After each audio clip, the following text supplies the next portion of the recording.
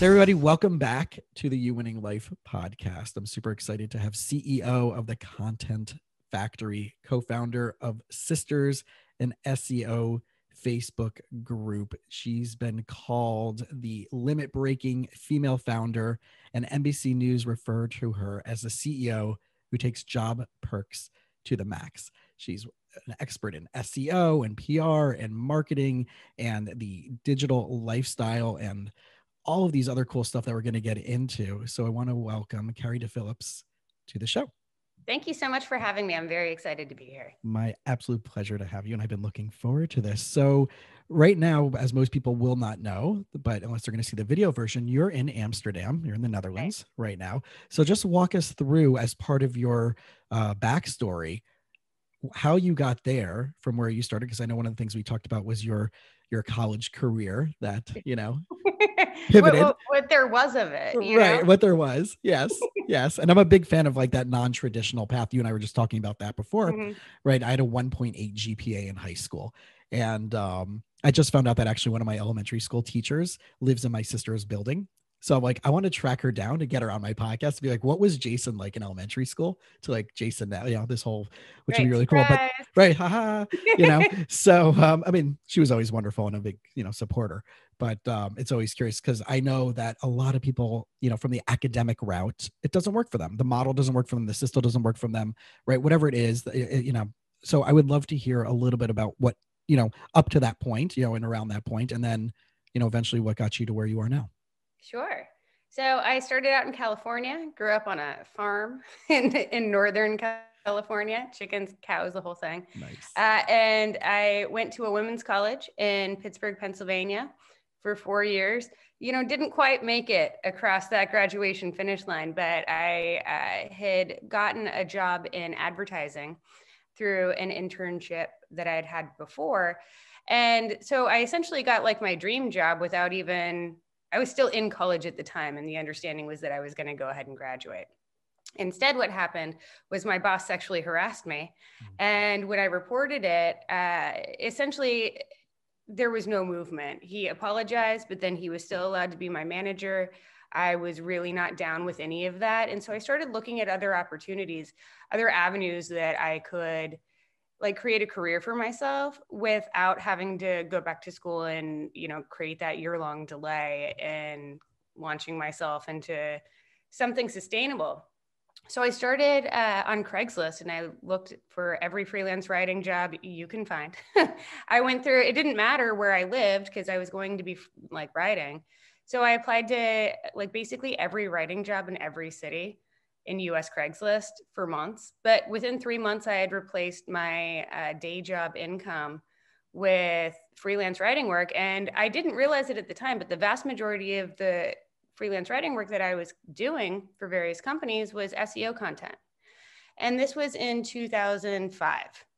So I was one of the first SEO writers that I knew. Most people didn't even know what SEO was back then. And shortly thereafter, I started the Content Factory in 2010. I kind of took all of my clients, put them into a company, and started hiring people to help me manage the workflow. And so I've been doing that, like I said, since 2010. We just had our 10-year anniversary, and everyone works from home or wherever. I've got like a legit rock star on my staff, but he only tours sometimes and not really so much anymore, right? Right. So he's able to have a day job that, you know, is very steady and also enables him to, you know, go on international tours with his metal band, which is very cool, you know? And in 2017, I started the Workationing podcast and project, because I was living in kind of the middle of nowhere, New Hampshire, and I was tired of looking at the same four walls all the time.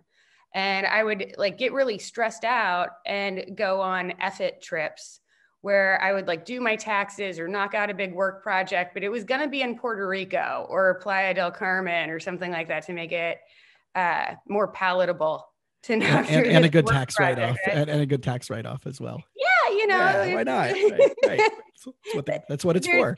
Yeah, there's like the best of a lot of worlds there. And I would take some of my employees if we were working on group projects. We would have a group project time in Mexico or Puerto Rico. And one of my employees is also one of my very dear friends. And she was kind of like, well, why can't it always be like this? We were eating fish tacos on the beach. She was like, well, we don't have to go home. And I was like, we really don't. And we can go all kinds of places. I need to put all of my stuff in a 10 by 10 storage shed and make this happen for myself. Yeah. So that's what the Workationing podcast was born out of, was essentially me and my best friend traveling around the world, spending a month at a time in different locations, knocking out work projects and also bucket list items. And every stop along the way, we really focused on living as intentionally as possible. And what does that mean? And when you do live intentionally, what are the gifts that you can give yourself? And for me, it was the freedom to go around the world and do cool things. I've cage dived with sharks in South Africa, flown a plane, gambled in poker tournaments, hung out with Steve Forbes in Las Vegas in a very nice sequin dress on his 70th birthday. Just like cool. Fun adventures that we recorded along the way for our podcast audience. And then we also have a Facebook group, and the podcast is still going. Not as strong as it used to. We're on a reduced production schedule, but it's still a big part of my life, and people are still discovering it and then writing fan mail. And it's been an adventure. And looking back, it's one of the best things that I've done for myself. Starting my company, getting a divorce, and then starting Workationing. So congratulations to all three, right? Yeah. So it's so interesting because like finding in this space of for years, and I've shared this story before on previous episodes, is that entrepreneurship and helping others don't necessarily always go hand in hand. And I think a lot of people struggle with that. They can do that. Not only do they not feel like they can help others, but they have to do this job and it has to be locked in, and they're sacrificing, like you're saying, like your well-being for, an income. And finding your purpose, finding your passion has to be really important. So at what point did you know? And, we're not caveating that we're not giving out any professional advice to anybody who's thinking about dropping out of school. I want to make sure that, I want to be very clear before we take on this next segment. But how did you know, and when did you know that was your best bet for you? That I'm going to drop this. It just made sense. Like off the top, it was like, all right, are you going to go another 25K in debt to knock this project out? My mom had just died. I was really loving the advertising work more than anything. The freelance writing work that I was picking up on the side, I really dug it. It was super nice to be able to sleep in as late as I want. And then, get around to writing the articles, get paid on a consistent basis, but it was entirely on my terms. And it allowed me to, stretch my creative legs, but then also stretch my professional legs in the sense that over time, I got very good at what I did. I've been in the same industry for a very long time. I haven't shifted, but it's because I was fortunate enough to find something that really worked for me early on. And then I just stuck with it. So for me, the decision to go back to school, why? What do I need? Because I really was not on the MBA track. I had no intention of going to law school. I already had the job that I wanted. So it seemed like more debt and more effort for something that ultimately, and especially as I got into the professional field, and again, I'm not encouraging anybody to drop out of college if they're, really digging it. Certainly it was some of the best times in my life. But financially, it didn't make sense. And also it didn't have value. Like where was the value that I was going to point to on the doll and say, and as a result of me finishing this, I did X, Y, and Z. Not all people are in a position to say, like certainly starting your own company helps a lot with overcoming that particular obstacle, but no clients ever asked me what college I went to. And if you're able to do the work and consistently deliver ROI and results, you're kind of in a safe place. And that's fortunately where I've been. So again, to short answer, there wasn't value there for me. I got what I could out of it. And not everyone is going to be in that position, or that might not be the smartest move for everyone. But at the time, it was definitely the smartest move for me.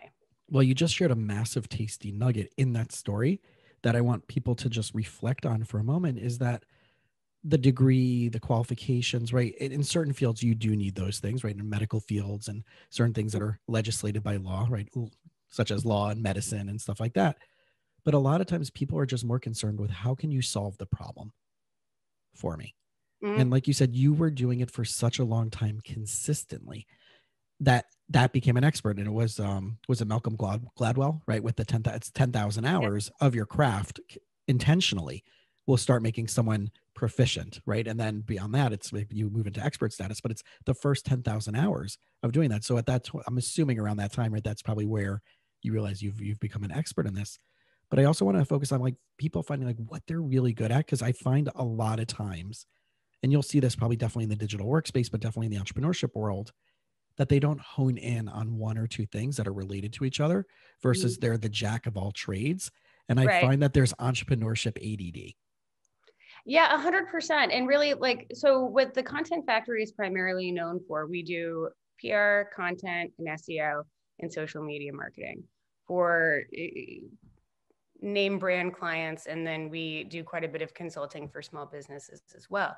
But what I was originally known as and what I started a company called the Content Factory as was a content writing agency, right? You want SEO content, we got you covered. But as you dig into those 10,000 hours and you find like, okay, well, there's a lot to SEO here that is not just on page content writing. So now we're able to charge for like technical SEO fixes and whatnot. Beyond that, off page, how do you get high quality backlinks to content so that no other competitor can outrank you for the keywords that you're targeting? PR really does amazing things for that.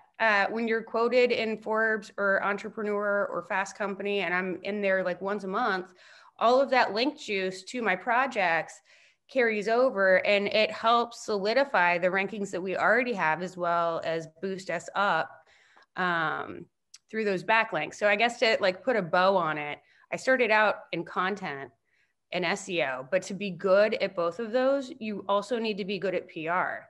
That took another 5 years to learn, you know? And social media kind of ties into all of it. There's no like inherent SEO benefit to social media marketing, but when it comes to content promotion and content marketing, it's a good skill to know. If you start out and you're the like jack of all trades, master of none, you can get far enough to get like mid-level probably, but you're never going to be an expert in any one of those areas until you pick a lane and stick to it. Yeah. And then once you've mastered that, then you can see how the other aspects integrate and how you can build those skill sets up to complement the expertise that you already have. Yeah. So as you were wandering through this and you started seeing your own personal skills develop, have you seen other people so you're working with a company, you're consulting with them and you're able to see things through the lens in which you're able to see it. And I kind of look at it from a personal psychology perspective that a lot of times in business, it reflects what's going on in their own personal world, right? Wherever you go, there you are, as John Kabat-Zinn says, right? So how have you taken that, right? One, from your own personal journey of like, okay, these are the areas that I struggle with and this is what I need to focus on. How has that played out both in your personal and professional world? And how have you seen that show up also in your clients where there may be things that they're not focusing on that they're just oblivious about, but then you're kind of seeing like, well, they're not focusing on that in their personal life either, or there's some type of, do you see any correlations and connections in the way that you've been working with that? I think it comes down to what do they value? And if they don't value the same things that you value, then either you're not making your proposition clear to them, you're not doing I or my team are not doing a good enough job in communicating the value to what we're proposing based off of our experiences in a way that they're buying in on. Well, then why not? Right. And maybe they just like hate social media. Maybe they just don't. All right. Well, then your results are going to suffer. And it's really difficult to work with clients like that. And so, and often like it's very rare that we do have a client that's pushing back on our recommendations, because when we come with these recommendations, we're also coming with case studies. We're coming with third-party articles, like underlying what we're saying. And, a really strong, this is in your best interest to do this. But like all kinds of things are in our best interest. I should be going to the gym 3 days a week. I've got a personal trainer for 3 days a week, but I only show up twice. Right. And that's not going to work in the long run. Exactly. No, it's like the meatloaf rule. 2 out of 3 ain't bad. And it's still better. Like I'm constantly at odds with the like 2 out of 3 ain't bad. And you can half-ass your way to success if you consistently half-ass things that are going to propel you further, whatever that may be. Right. So if it's like, you're a pack a day smoker and today you're only going to have 19. And then in 2 days, you're only going to have 18. That's still progress. I mean, is it like, are you not a smoker? You're still smoking, but you're doing better than you were. And we're on the right path here. You know, you're going to get there eventually. I've got faith, but right. But if their goal is but I'm only going to get to non-smoking at 5 a day, that's still not getting to the real goal of where they need to go. Exactly. So, I mean, people struggle with this in all kinds of different areas. Whether it's going to the gym, whether it's like cooking at home instead of ordering Uber Eats for the 5th time this week, or I'm just really calling myself out on all the things that I'm working on here. Right? We'll sign a confidentiality clause after this one. Right? But I think that it's important to note that some progress is like still progress, and you shouldn't knock yourself for making that progress, and you should celebrate yourself for making that progress, because like a lot of people just don't even take that first step. And then it's until you get going, until you build that momentum, each of the first steps are like kind of scary and excruciating. So my next question to you is kind of more of an agree or disagree and your philosophy and approach to this. So I've learned over the last couple of years that there's a difference between being an entrepreneur and entrepreneurial. And there's a difference between someone who creates a business and someone who creates a company. And there's a difference between someone who creates a business that's really a job for themselves, to replace the job they've had, versus creating something where it would continue to evolve and grow, even if they weren't involved on a day-to-day basis. I'm sorry, what's the question? So agreeing or disagreeing, right, with your experiences, right? Because you started off doing all the SEO and the writing yourself, and then you evolved into, I'm going to bring someone in, I'm going to hire someone, and right, and now I can be able to be where I want to be when I want to be, and I can collaborate with teams versus you being the responsibility. And I find that like in the entrepreneurship world, that people who create something, right? Again, it's the difference between being entrepreneurial and being an entrepreneur. And I'm playing with semantics here. But you've created a company, right? There's other people that are part of your team, all those different things, versus at the beginning, it replaced a job. And the evolution, I think the evolution for people to really sink their teeth into this concept is that if you're creating something that just replaces a job, but you have more stress and you have more responsibilities than you do at the other job, you might not be going out right, versus what you're doing, which I see as being an entrepreneurial and being an entrepreneur is creating something bigger. Like full disclosure, I told you, I started freelance writing in 2005. Why did it take me 5 years to start my company? I was scared too for no reason. You know what I mean? It was like, well, I've never done that before. And did you have the resources? Did you have the team around you? Did you have mentors? Did you have like, no, I had none of that. I was just so it was all in your head myself. And and how do I get myself out of that like hamster wheel? And the E-Myth Revisited really rocked my world. I was reading that at the gym on the elliptical, and I was like, I've got to make some changes. This guy's probably right. You know? So then that philosophy, so then you would definitely agree with, because a lot of that I'm pulling from that paradigm, right? You have the entrepreneur, the manager, and the technician. So when you're doing the SEO or you're doing the ad copy, or I'm doing therapy, I'm being the technician. We're going to get paid more up or down in scale, but we're still being a technician. We can't do the marketing and the development and the partnerships during that time. Right. And it takes a while. There are all kinds of reasons why that might take a while.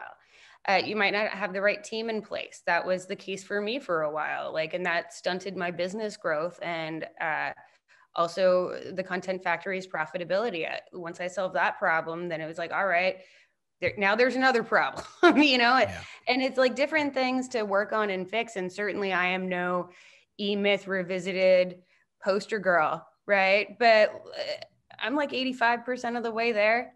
And again, that's way better than I was when I first started reading the book, and I was maybe a third of the way there. So, it takes a while, and you've got to feel through it. Mentorship or not, you have to know what feels good to you, what feels right to you. And there were all kinds of things that were getting in the way of me doing what felt right to me. So for example, there were people on my team who had been with me for years and they just like, their skills weren't progressing. There was just like stagnation. And there's nothing worse than firing people, but sometimes it really has to be done. And I have really shot myself in the foot by keeping people on longer than I knew they should have been. And then eventually there's always some mistake that happens or some sort of like, well, this is the impetus to really pull that plug. But Kari, you should have known better and you should have done it sooner. And so I'm constantly in this process of trying to learn lessons the hard way only once. And I'm moderately successful at it. Right. Well, it's funny because I see it the same thing that people do in relationships is what they do in their company. Like it's Yes. and in my approach, I call those the toleration tendencies, what you're willing to hold on to for way too long. And I see it, and I saw it earlier on in my career, even pre-therapist, when I was in charge of a programming staff. And there was a person I should have fired, but I'm like, we've been friends for years. Like, I know he needs extra side money. He's getting married soon. And like, I know the kids kind of like him, but like, so in it right there, like whatever it is. And, you know, and there just became more issues. And eventually, like, I'm like, listen, it's really not, it's time to move on. But it was so, you know, I can see where people become passive aggressive in a leadership role. Or and you can see how it plays out in all different worlds, because we don't want to crush someone, you don't want to ruin their financial stability, we don't want to, but at the end of the day, if it's our company, it's what represents your brand, right? and that's the simplest way. It's what message are you sending to the rest of your team? Like if the person's slacking, then you can be sure that other people on the team are picking up that slack, and they're probably not coming to you about it because nobody wants to be the rat, you know. Seeing those types of things and how coworkers can cover for each other in a way that hides problems for me so that I can address them sooner. That's been a learning process. My own management style. I hate to meeting people to get to death, but there's no reason why I shouldn't be having at least once a month team meetings where everyone gets on the Zoom call and we get to see each other's faces and like, how's your house doing during COVID? You know, we have a lot of people with like fancy backgrounds just because nobody has the energy or headspace to clean. Right. Like if they can see all my musical instruments behind me, that's great. Cause then they have a little bit more of a comfort. Yeah. Those guitars and that Gumby. There's definitely the Gumby back there. Yeah. And a bunch of music, right? Cause I want to bring a little bit sense of normalization, that it's like not just therapy, right? There is a Jason behind the scenes, and you know, but thank God outside of the view of the camera is, you know, a stack of stuff that needs to be organized, but it's still, but I'm okay showing all my musical stuff. But yeah, I think it's so true that like this idea of, you know, moving quickly in this growth stage, which can take a lot longer, knowing what the goals are, what the values are, is everybody in alignment. One of the things that people forget to talk about, and tell me about how this plays out in your business, is objectives, you know, and goals by objectives. And that can make, like, if someone's not meeting their criteria often enough, that is like, hey, listen, like we're at will, like this is the objectives. And if you don't meet it, like, you know, you're probably gonna either want to tell us that you quit, or, you know, we're going to have these conversations after a certain amount of points. At what, you know, did you have objectives for your team right away? Cause I know you just said you do once a month or so meetings, but how does that workflow work from your business development side, where you know that there's an accountability? Because I know a lot of people have difficulty with this. Right. It's a fine line to walk. In terms of accountability and like the deliverables or goals, they vary per client and pretty wildly. But they're always very well established. Every person on my team sends me a weekly recap detailing the work that they've done. If they're in the writing department, it's expected that unless you've got like a heavy reporting week or you're like meeting to death or something, it's expected that you're going to turn out at least 7,000 words a week. Those are all counted. But again, like there's a lot of detail and nuance there, because somebody can turn in 8,500 words, but if they're crap and it takes my editor forever to go through, then that's not a valid KPI. Right. It's like quality, building quality into KPIs, especially when, for example, SEO content, when you post it to a client site, it takes like 6 months for it to actually like settle in the rankings, roughly where it's going to be. And then you can start tweaking to optimize further. But like when you think of that, there's a 6-month lag in the, is this work providing value to the client? So in the meantime, we know what works and we're like checking for it internally. So there's that aspect, which is complicated in digital marketing, but I'm sure it's not unique to digital marketing. Well, can we stay there for a second? Because I think this is where the long-term buy-in in these type of fields is more difficult for the consumer than the people who are doing the production side, like your side, is that they're not willing to be patient to see the outcome.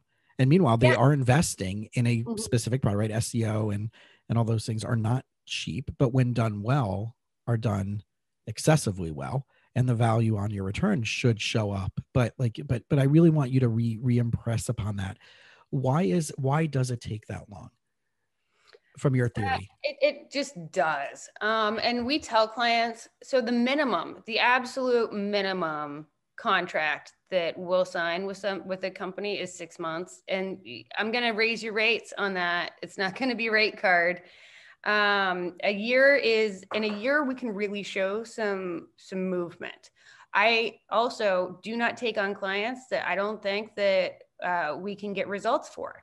That's a huge, self-selecting your clients is huge because you can take any dollar that comes through the door, but the hell that's going to be just like brought down on your team from like them grinding it out and doing the best they can, but like for whatever reason, this product doesn't work or people don't like the brand or there's any number of reasons. Or it doesn't align with your values as a company. Exactly. And certainly we've turned away a bunch of clients that, political causes, religious causes, we just don't even touch it. I've got vegans on staff. If there's like a company that does any kind of animal testing, they won't touch it. They won't have it. And I respect that. We actually don't have any clients that do animal testing or have any animal products in them, but like being respectful of that. Sure. And there's other companies that will touch that, but it's again, the core value. It's, I'm a big fan of the doorman principle because once you let them in, like you said before, chaos can ensue. So I see everything as like, okay, when I'm asking questions on an intake for a coaching client, a therapy client, a business, I ask a lot of questions before I decide it's not whether they want to work with me, it's whether I want to work with them. Like, and it sounds like you have that same approach. It has to be mutually exclusive at the end of the day. Right. But I realize that we're signing a long contract or a relatively long contract. And if the client's not happy, they're going to be on calls multiple times a week, just expressing dissatisfaction. And there's nothing worse for team morale. Yeah. I really try to avoid those situations at all costs, and knock on wood, we haven't had one in years. So why does it take so long? If you're a well-established site, it can take anywhere from like 2 to 3 months. But if you're not a well-established site and you don't have the backlink profile, then maybe it takes 9 months. It really depends on how competitive your industry is. We won't even take on a mattress client. Like mattresses and porn are the two craziest. They do go hand in hand, I guess. Right. Right. Sometimes. They're the two craziest industries for SEO. Highly competitive. Who's doing that? Not me. That can be somebody else's team banging their head against the wall for that one. No pun intended there. Yeah. But if your website is already pretty well established, you're in a really good position to see faster results. But in terms of expectation settings with our clients, we hit them with a 6 month, 3 to 6 month, depends. Sometimes it happens in like 60 days, right? 45 days. But that's the fastest I've seen it. Yes. So I know like people kind of have fallen off the favor of blogging, it's now, right. Everything is now the digital, it's Instagram, it's stories, TikTok, whatever, as long as TikTok's going to be around, whether it will be, or I'm assuming in the next couple hours, we'll know if TikTok will be around based on what's happening in the elections. But people have moved into, instead of writing and content from that perspective, which is right, they moved into that digital side. So can you impress upon everybody? Like, cause I know that like I have a virtual assistant and we're making sure that like all my podcasts are turning into blog articles and all that stuff, right? How important is it still for people to be not forgetting that element of this space? Hugely important. And I have all kinds of guides. So the Content Factory, another reason why we've been able to get so much media coverage is because we were one of the first agencies with fully transparent pricing.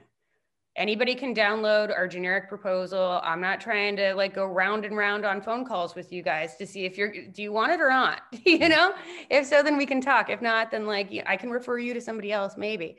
But I have written 3 blog posts on the Content Factory's website that have generated over $1 million each in revenue for the agency. The one cost of social media marketing has generated over $3 million worth of business for the Content Factory. And this is just for my agency, right. 3 blog posts. And if you're strategic about your keyword research, if you're creating long form, people don't want to hear this, but this is an absolute SEO fact. Unless your content is like 2,000 words long, you're not going to be able to thoroughly cover the subject in a way that's going to increase your rankings for that page over what currently ranks number 1. There are very few exceptions to this. And as you get into more competitive industries, you see that like maybe it's 3,000. You know, if you look at the Content Factory's blog, every single one of our posts is over 2,000 words. And we rank for everything from cost of social media marketing to how to monetize a Facebook group. Some of those are higher converting than others. Cost of social media marketing is a great search term for me to rank for, because if somebody's in the process of looking at the cost of something, it's because they're in the research phase before making a purchase. And when you can like A, introduce your brand, B, answer their questions and thoroughly answer their questions, and then C, demonstrate your expertise. We've even case studies throughout there. We'll look at, sure, it costs a lot, but look at how much you can get out of it. Yeah. And we've got nice graphs for that really illustrate things, and downloadable assets to where you can get on our email marketing list. And then you're going to hear from me until you tell me to stop, you know, and it's automated. I don't even sweat it anymore. I'm just like, oh yeah, that email went out. So blogging is really important. If you care about SEO, you have to care about a blog. You have to start creating strategic content that's long form, keyword targeted, and also formatted the right way, because you want to send all of those good signals to the search crawlers in a way that makes them rank your site higher and faster. Mm-hmm. Right. And there's blogging's not dead. I'll be saying this until I'm like an old lady. Blogging, it still won't be dead by then. Right. SEO won't be dead by then either. Right. And again, it depends on how, you have to have the tools and you have to know what you're doing, because you could be writing 2,000 word piece of rubbish and it's not going to go anywhere, and it could actually affect you negatively, correct? Not or it just won't go anywhere. I mean, it'll turn people off. Right. People who were in a position to otherwise purchase your services or products are going to say, nah, let me hit that back button and see what else Google has to offer me. Yeah. Yeah. So I know one of the things that you've done is, right, everybody's working remotely from wherever they are, and you're now living in Amsterdam. So let's talk a little bit about that, about creating a company where you can do that, where you can have this lifestyle where you can be where you want to be, the digital nomad of some people. Some people have that if they're working in the digital space, but yes, you are working in a digital space, but you're not in the, it's not a traditional thing that would typically have been a digital nomad versus like UI, UX, web design, stuff like that, but you're still able to.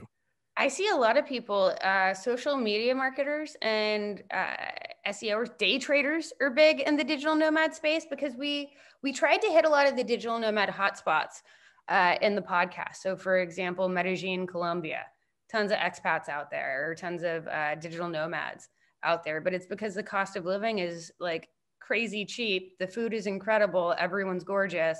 Why wouldn't you? And then save all that money through geographic. Unless you feel you're not as gorgeous as everybody else, and then you wouldn't want to. It gave me a complex. I'm not going to, and then I come here. I'll say about for me. Like, all gorgeous blonde people. I'm like, where do you come from? Because they don't grow them out here where I come from. I'm used to chickens. So. Right. I'm like, okay. Well, good for you, I guess. Right. Love those genes. Really, anything that can be done remotely, you can turn into a digital nomad career of sorts. Certainly web design. Like I said, day traders. There were a lot of day traders that were doing the digital nomad thing out in Medellin. Writers, there's a whole industry of VAs, and some VAs make a lot of money. Like, it's not uncommon for me to pick up a VA for $50 an hour, but their expertise is really crazy. And the guy I'm talking about in particular has really whipped our systems into shape. You know, other people are charging like $5 or $10 an hour, depending on where they are. But like the world of VA-ery, you can really choose your own adventure. Are you into social media marketing? Are you into content writing? Are you into graphic design? Like there's all kinds of ways that you can kind of piece together a living through, if you want to start out with that jack of all trades kind of skill set. And that work is pretty easy to find. I see people looking for VAs in every Facebook group I'm in. Everyone needs help and like specialized help, and they're not sure where to find it. I've been fortunate enough to hook up with a lady named Hannah Dixon, who might be a really good interview for your podcast, Sure. but she's the VA queen. She trains virtual assistants, and her whole business is training other people how to be VAs and then charge what they're worth. Yeah. So she kind of made a business out of teaching people how to do what she did successfully. And that's essentially what I'm doing through the Content Factory's online courses as well.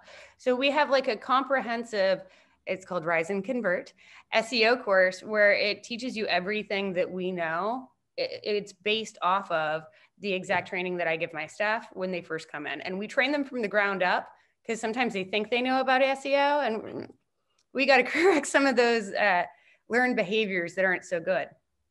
But yeah, there's all kinds of ways that you can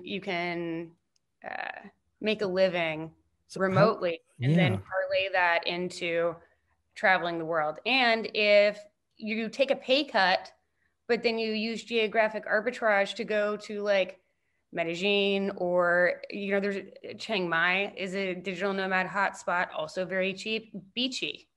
You know, if you can. Right. So there's a trade-off, right, that you might not be making as much, but your cost of living is going to go down exponentially.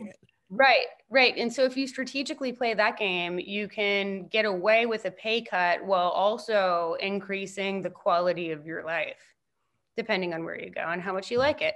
But if you don't like it, there's nothing to stop you from picking up and going to a different town.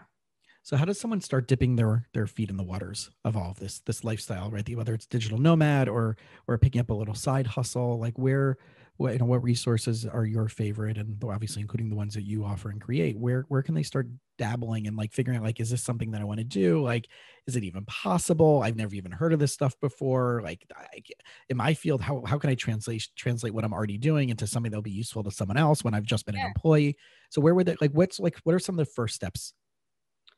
Well, figure out what you want to do.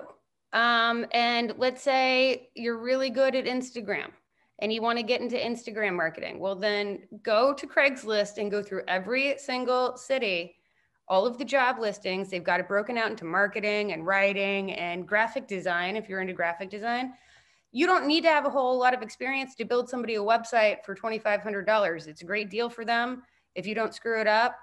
And it's a great deal for you, because how long does it actually take you to take a WordPress template, modify it, and then give somebody a functional website on the other end? So like, so much of it comes down to interest in existing skill sets. If you're curious as to the availability of these types of freelance gigs or jobs, I would recommend searching for them, see what they pay, how easy, like, because there has to be a volume. When I replaced my a volume of pitches or a volume of applications, when I replaced my income from advertising within 3 months, I was sending out a minimum of 50 applications a week. And it's copy, paste, modify. It didn't even take me that long. Sometimes I got 250 a week. Like Craigslist will max you out at 50 pitches a day. And some days I just hit that max. And so when you're consistently getting that volume out, you will get jobs in, even if you don't have any experience. And then you take those jobs because now you've got a portfolio, right? Just like scratch together, offer to do social media marketing for your friend's business for free for a month, just so that you can say that you've done it. If you are into a particular charity, they're always looking for people to help with like Instagram marketing or all kinds of stuff, right? Maybe they need a new website, but you can hit them up, and then you get to attach your name to a like feel good name brand charity, and that helps build your portfolio. So those are a couple of the hacks. So see it as an internship per se. kind of, yeah, but you're not going to say that on your job application. Right. You're just going to say, you know, I manage social media at like this charity here or whatever. And in the meantime, if you're aggressive about your application strategy, you should be able to just piece some work together to the point where you can leverage that to get more and higher paying work. It's really about having the drive to get on your hustle and stay on it. Not everyone has that, and that's okay. Yeah. You know? Yeah. And it's totally fine. Right. And just, I think there's a lot of people out there that I talk to, especially in my practice, where they are struggling in a job and they don't love it. They're not evolving to the positions that they want. One, they're afraid to ask and say, what do I need to do? A, is it possible in your eyes? Do you ever see me becoming that position? And B, if so, what do I need to do? What skill set, what training does a business offer? Does a company offer it? Or do I have to go elsewhere? Will you fund that for me? If not, you know, and then if so, how long will it take to get there? If I start doing this, and if they say, no, you're never going to get there, then you need to start looking for another job. Well, and I would be really excited to have that conversation with basically anyone on my staff as an employer, because you know what that says to me? You're engaged in the process. You're trying to be here for a long time and you're trying to move up. So how can I help you do that? Exactly. And a lot of people are afraid to have that conversation with their boss because maybe they think like everything is landlocked and they can't move up anymore. And that's just their position because that's what they were hired for. Well, and then maybe the answer is no. But like, then you know that it's time to GTFO. I didn't love it when my boss sexually harassed me, but then there came that problem where there was no way for me to stay there at that point. So if you ask your boss and that answer is a hard no, then at least you know, and you can make the next best moves in your own best interest to help you get where you're going. And you can still use this as a springboard to get to the next job. Right. Because I find a lot of people will never have that conversation and then will be so upset at their company that they're not being promoted, that they're not going anywhere. Their income isn't going up and they're blaming and resenting everybody. Then they become miserable in their personal life and they trickle that down to their own relationships. And all it took was some simple questions. And I'm really trying to reframe that with a lot of people to say, you should ask, where do you want to be? What time frame do you think you want to be there in? Because it may be an over or an under. You might be more over than under it as far as time frame. And the company may say no, like it's never going to happen for you. You don't have the background, you don't have the skills, you don't have the right. But okay, right? Can I train? Will you train? Right? So I think, but people are afraid because I think they're afraid of being rejected on multiple levels once they've already been accepted as part of the community or the job, right? That they don't want to be rejected again, so they keep quiet and they. Well, it's scary and it's intimidating. Yeah. I can see, like, sometimes I had a lady turn in her 2 weeks notice after she had 3 kids and COVID, and she had to homeschool those kids, and she, bless her, was just not able. She didn't want to, whatever. She didn't want to or couldn't work and run her family. And so she made the choice, and I applaud her for this. Work comes not at all close, right? But she agonized. She knew she was going to make this decision. She told me later, she knew about it for like 2 weeks before she put in her 2 weeks notice. And I was like, I wish that we would have had this conversation sooner, because I would have like been as compassionate and empathetic as possible. I understand that you're struggling. I don't want to be a part of that struggle. I've got an open door policy. You can always come back, you know? But it really broke my heart to think of the fact that like she had gone on a camping trip for her husband's birthday and she said she was having panic attacks over telling me. And I'm like, oh, am I that intimidating? Maybe I am. I don't know. But it should never be that type of, there shouldn't be that much intimidation. And if you're feeling that intimidated by your boss, then there's probably something wrong anyway. Yeah, right. That's part of that toxic work culture. About your career and your position at the company that you're currently working for, and trying to demonstrate that you're invested into the point where you want to grow within the company. Maybe it's a self-confidence problem. There's all kinds of issues that it could be the culture of the company too, where a lot of employers are made to work that you're just right. And you see that, and I see this all the time in a lot of my entrepreneur coaching clients, where they're bringing in so much extra value. And I said, number one, the value that you think you're bringing, is that what's contractually what they think that you should be bringing in anyway? So should you be bonused on that? Right. Yeah. Well, you saved them an extra $2 million this year. Well, what was the expectations of them hiring you and paying your salary? that you should be saving them, right? And right. And have you had those crystal clear numbers of, if I save you 3 million, do I get a percentage of that? If I save you 4 million, do I get a right? And they're like, well, but no, but they should know that I'm doing better than everybody else. I'm like, well, maybe everybody else is slacking and you're actually just doing your job, right? Just because you're the top performer doesn't mean everybody else is, right? Everybody else can be underperforming. So I think these are important, right? The numbers are important to discuss. I think the criteria is important to discuss, and I think it's important to discuss often between the the staff and the team. I totally agree. And I also think that one perspective, like a nugget that I could offer from the employer side, is that like maybe they just don't know. Like, are they sure, or like, are you sure that they're sure that you're the sole reason why that $2 million got saved? Because maybe they thought it was a team effort, and maybe they thought that Brad contributed to 750K of that savings, right? And so like, how are you clearly communicating your wins and successes and challenges to your boss? That's for my weekly recaps. Everyone has to tell me what they've done, what they're doing next week, what the goals for next week are, their wins and their challenges, and also hard data. So like, how many placements did you get? How many pitches did you send out if you're in the PR department? How many words did you write? What's the SEO like? Trending. We have weekly reports on that. Every Friday, they hit it in my inbox. But before I started asking them what their challenges were and what their wins were, I was catching maybe half of that. Maybe. Yeah. And like some of the wins and some of the challenges were truly shocking to me. Just, I didn't even know that you were struggling with that. Here, I've got a solution over here. But like, until I started asking, I wasn't getting that feedback. So it's possible that like the employer or the manager is, I'm not going to say failing, right? But in a way, failing to understand either your struggles or your successes in a way that they'll either fix or monetize further for you. Yeah. Well, I'm reflecting on what you're saying, and it's reminding me of that healthy families, when done right, and healthy relationships and is when you take that aspect of what you're talking about, of like checking in with each other, like you do with what you're talking about, management by objectives and goals. And what was going on in your week? What's been the most challenging for you? What have you learned? What have you done? What have you done for somebody else, right? How have you helped someone else on your team, so to speak, in friendship or whatever?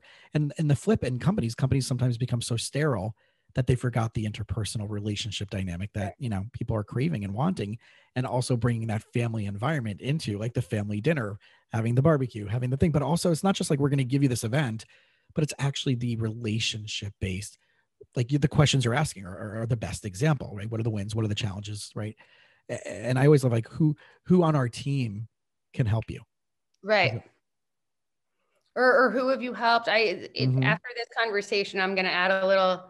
All right, who was your all-star this week, or who really saved your ass this week? Because people step in on my team and help out all the time, whether somebody's going on vacation and somebody's filling in for them on their client load, or like pulling lists there's all kinds of things, random tasks that any member of my team could do. And it's kind of like, sometimes who has time to help me on this? And I want to know who's helping so I can give them the gold stars. Exactly. And who might be able to, like, because it's funny, I was talking to one of my previous guests who I become friendly with since I had him about a year ago. And I was sharing something that was going on. He's like, we can schedule a digital coffee for that. I'm like, God, you would be the perfect person for me to, like, and it's like, I don't, like, we forget that we have this right in front of our face, and we've developed a friendship and a deep respect for each other. And I'm like, I just never would have thought that he would. I'm like, oh yeah, damn. Okay. And it took me to have this, like, quick little Facebook interaction with him, because his episode was released recently after being recorded a while ago. But so I want to challenge people, like, who I have this big theory of, like, creating your dream team, right? Like back in the Olympics, and what do you need in your life to get to those areas that you need? And it might already be there, but we just have to ask, like, so-and-so on your team is really good at that. Hey, I know this is crazy. I know you're slammed, but can we spend a couple of hours over the next month so I can learn a little bit more about what you're doing and I can do it better, so I don't have to bother you 15 times a week on this. Yep. Right? The proactive question like that. And I think that does such good for the morale of the community as well. Because ultimately, fundamentally as humans, I feel like we all really just want to be heard and understood. Mm-hmm. And until you open up those and especially in a work environment, like you're spending a third of your life with these people. Like, don't you want to have just the tightest, coolest, most competent team that you can possibly roll with? Yeah. And so much of that is asking them, like, what do you need from me? How am I failing? Like, check in on that call. I don't think that I really explained this, or this as well as I could have. Do you agree? And if so, how would you like shift that messaging in the future? And that requires vulnerability. Mm-hmm. It requires an understanding that there's not going to be retaliation for somebody being like, yeah, you really ate it on that one. Like there's a space involved with providing feedback and receiving feedback and asking for feedback. Yeah, creates a greater buy-in. Definitely creates a greater buy-in. I love asking like new clients, especially. So I know we've like, let's say it was like the first call. And so the second, after our second session or at the beginning of the second session, like, so I know we talked about a bunch of different things last week. What was the most useful for you? And what was absolutely completely a waste of your time for us to discuss? Okay. That's a good one. Right. And because there may have been some random tangent, like, well, we're not getting to my issue yet, or we're not getting like, okay, but like, then I can, without them, because what I find is like for client retention, especially, right, and you'll have this in your world, is we don't ask enough. Right. Mm-hmm. And when sometimes clients will just disappear and there's no rhyme or reason. And you're like, but we thought everything was great on our end. So, the check-in on that, more than just a quarterly, but like, like, what are we going, what's going on? And sometimes people don't want to insult you, but like you have to push to ask. Yeah. And that asking again is really scary. Yeah. Because what if you don't like what they have to say? What if they point out an issue you didn't even know was an issue? And now you're on the call with them going like, oh, well, it gives you the opportunity to fix that issue. So that client doesn't have to deal with it anymore. Neither do any clients in the future. But exactly. Like it's kind of that same, you don't want to ask your boss for a raise thing or for a promotion or open up that conversation, because what if you open up a can of worms and you don't want to get your hands dirty? But also I think that client who brings that up, if you handle it, right, you, the general person, you, not you, but right, but anybody. So you, right, that they're going to see that, like you said, the vulnerability, but they're going to say like they're, how much more so they're taking their concerns and their care of that product that you're trying to solve for them, or that problem you're trying to solve with them, that much more seriously. And that does deepen the relationship, and it deepens the trust on a significant level. And that's really what it is at the end of the day, right? We're creating products that people need to trust us to run, because they're spending money, they're spending time, they're spending intimate information about whether it's their life, their business, their product, whatever. And both of us, I feel like it's a trust fund. Is this going to work in 6 months? Right. You know, am I going to be better in 6 months? Pretty sure. I'm pretty sure. Right. And what do you need to see in 6 months in order to know that your investment has been spent wisely? And then let's talk to you about, like you said, we're going to show you the research of where a lot of people overestimate, right? Mm-hmm. Especially I can imagine in the digital space of like, no, I want to have 1 million new followers on Instagram. Okay. But like, that's a very rare, thing for that to happen. I mean, we can buy them for you from like, India, but like, no, I've got this saying that I say a lot when clients are asking me for something that there's just no way. Yeah. And it's, and when I catch my pink unicorn with the rainbow mane, I'm going to name her Veronica. And then you say it once and it's like, oh, I'm going to catch Veronica soon, and they're like, oh, it's that unrealistic. And I'm like, yeah. But that also brings them into your culture a little bit of like, okay. Yeah. Fine. All right. That's the shtick. Okay. I'm just completely making this stuff up. And she knows what she's talking about. I'm going to trust her. And she called it out. Right. As opposed to like, we're going to promise you everything and then not deliver. And that's it. I think that's like, right. In any relationship, in any healthy relationship, it's being honest and showing up with integrity. And I think I love that. Like, cause what I know as a consumer, right, as a business professional is like, there's so many competing people out there in your space. Yeah. Right. And the intent, right. It's kind of like, insurance salesmen and ads, right. It's kind of the same, like salesy thing. And like, but there's no relationship, but I'm so glad to hear the amount of value and connection and relationship and depth that your company is bringing.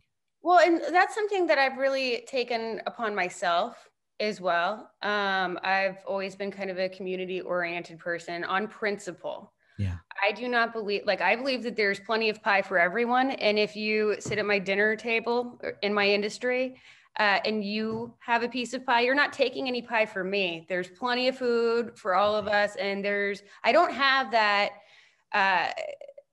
I'm a highly competitive person. So I don't want to say that like I don't have that competitive nature, because I do, but I feel like, and I know for a fact that I have gotten so much more out of my career by being collaborative, being open, and being transparent, and also sharing my knowledge along the way.